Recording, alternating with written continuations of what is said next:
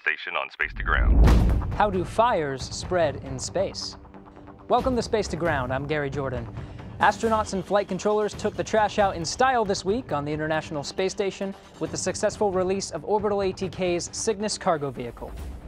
After ground controllers detached Cygnus from the station and maneuvered it into position with the space station's robotic arm, NASA astronaut Tim Kopra sent the command to release Cygnus and say farewell to over 4,000 pounds of trash on board. It's now on an 8-day flight around the Earth until its fiery end as it burns up in the atmosphere over the South Pacific next week. Re-entry won't be the only thing that's hot about Cygnus. It's currently carrying a few science experiments to conduct before its demise, one of which includes studying fire in space. Sapphire, the spacecraft fire experiment, was conducted shortly after Cygnus was released earlier this week. It ignited a 1-foot by 3-foot sample of a cotton and fiberglass blend in an enclosed facility within Cygnus, making it the largest fire experiment conducted in space to date.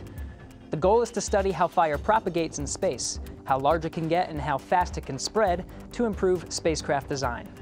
Head to Twitter and follow NASA Glenn for updates on the progress of Sapphire. This week's question comes from Space VR, who wants to know if there are any virtual reality headsets that were used on the station. A fitting question for your name. Indeed, there were. NASA recently tested the HoloLens virtual reality headset on board the space station that arrived last December. The headsets were used for an experiment called Sidekick that tested the use of virtual reality in support of the astronauts' day-to-day activities, conducting experiments and performing maintenance on some of the systems aboard. The technology created a display of procedures and visual aids, and even connected the astronauts to researchers on the ground via video chat to communicate with them through the virtual reality environment.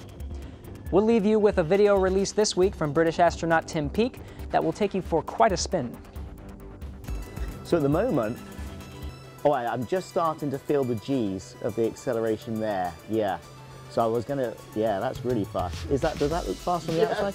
That's really fast from my point of view. Keep sending us your questions and comments using the hashtag #SpaceToGround. We'll see you next week.